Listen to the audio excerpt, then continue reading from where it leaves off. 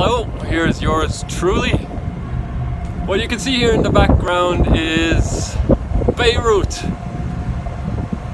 And technically I'm not here because I want to spend some time in Lebanon and not on board a ship.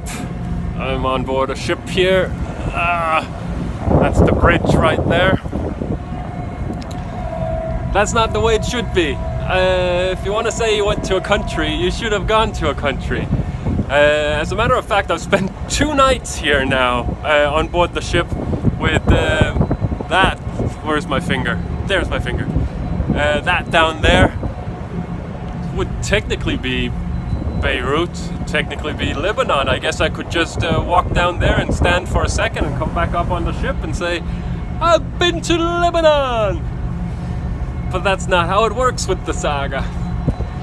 To make it even more fun, I was in this situation 2 weeks ago. I was here on another container ship, right here, and looking at these containers and Beirut, which is in the background. I don't know if you can see the buildings up there. The mountains, it looks really beautiful. I'm excited to be going there at some point. Yeah, so I was here 2 weeks ago and immigration said no, and we asked why, and everyone said we don't know.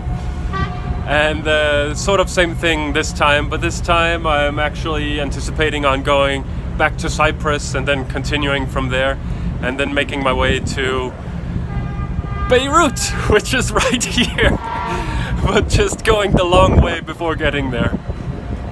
Anyway, the crew on board has been amazing, and I can't complain, really. It's taking more time.